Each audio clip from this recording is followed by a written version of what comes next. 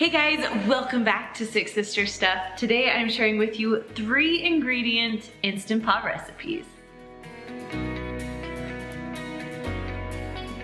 So my name is Kristen, and every Sunday we share an Instant Pot recipe with you guys. Now, you can tell that it's a little bit different here today. I'm actually in my new kitchen. Now, usually we film in my mom's kitchen with my sisters and like our crew to help us film everything, but because of everything that's going on and the social distancing, I am just filming on my own camera from home by myself. So this video is going to be a little bit different, a different angle, but I hope that it will be helpful for you guys. So I'm making 3 ingredient Instant Pot recipes, so hopefully you can find something in your pantry or something quick and easy in your house that you can kind of just throw together in the Instant Pot and you can have a meal.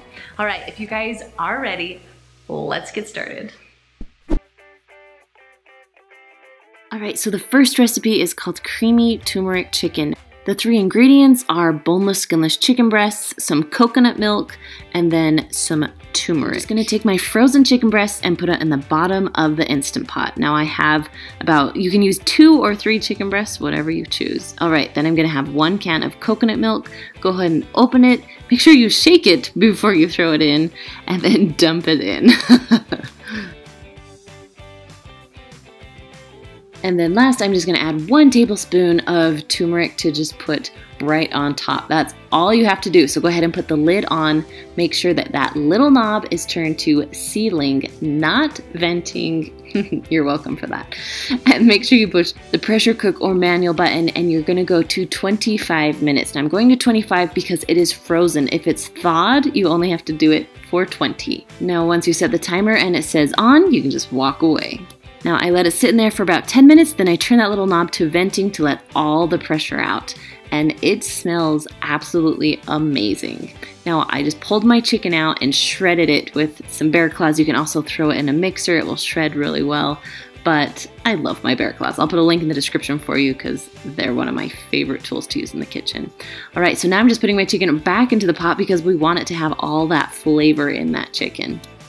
So go ahead and mix it around, and when you're ready to serve, you can easily serve over rice or cauliflower rice. Today we're just doing rice because that's what I had in my pantry.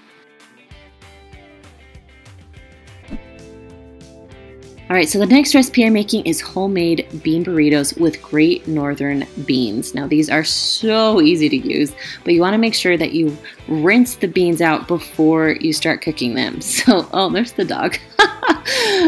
So I am measuring 4 cups of dry beans, and I'm just gonna rinse them out really, really well with water. And once they're all rinsed, go ahead and just dump them into the bottom of your Instant Pot.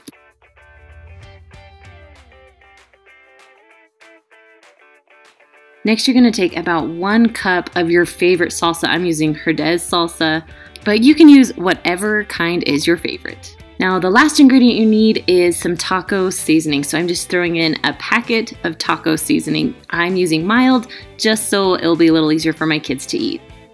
Then you're gonna add 5 cups of water, just pour it on top of everything. Now you don't really have to mix or anything. You can just go ahead and put the lid on. Make sure that little knob is turned to sealing, not venting.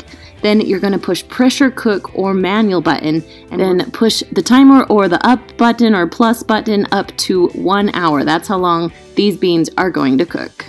Now when it's done cooking, I just let it release on its own for about 15-20 minutes. Then I turn the knob to venting to let anything else out, and then you can open the lid. Now you can mash these with like a potato masher or beaters or whatever you want. So I'm starting with a potato masher, and I'm just going as quickly as possible to mash all the beans. Now if you need to add a little bit more water, I added about 1/4 cup just to give it a little more liquid so it can smash a little easier. Now once all your beans are smashed to the texture that you like them, I left a little bit of chunks in mine still. Now you can go ahead and put some on a tortilla. I like to add a little bit of cheese on it. Then you can go ahead and roll it up. So fold them to 2 sides and then roll it over. Now Now I filled this one a little too full, so I'm gonna make it a little bit tighter so it will cook more even. There we go. Okay, so we're rolling it over.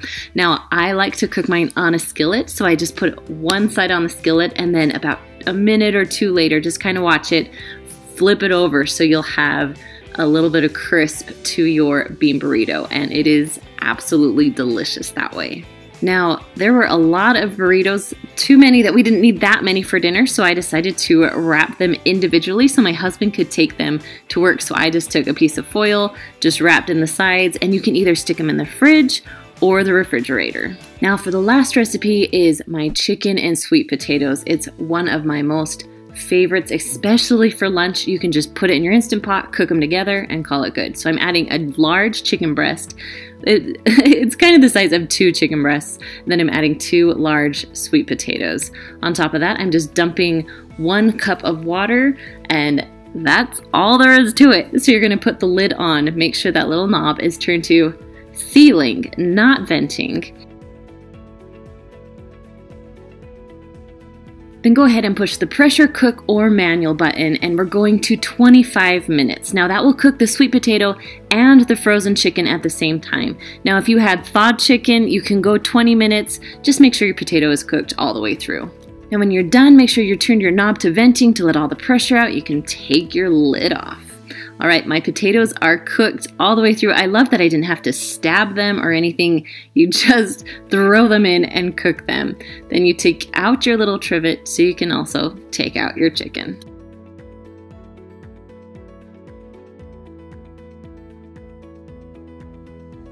Now, once both are out, I like to shred my chicken first and just shred it up into small pieces, bite-sized pieces, so it's easy to eat. Then for my sweet potato, I just kind of chop off both ends, and then you're gonna just split it in half. Now you can have half a sweet potato, or if you're really hungry, a whole sweet potato.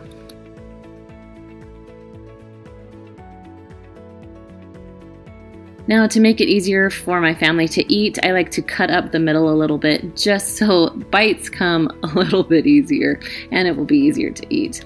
Then so once you split up your sweet potato, go ahead and add your chicken, and then it's time for the sauce. Now my favorite sauce to put on this is buffalo wing sauce. You could also use barbecue sauce. I like this new sugar-free hickory flavored sauce. It's actually really good for being sugar-free. So anyways, I'm just gonna put a little bit on. If you're doing the buffalo wing sauce, you can also add a little bit of ranch on top. That's delicious too. Now, if you guys like these Instant Pot recipes, make sure to check out our other Instant Pot recipes right up there. All right, guys, I will see you next Sunday. Bye.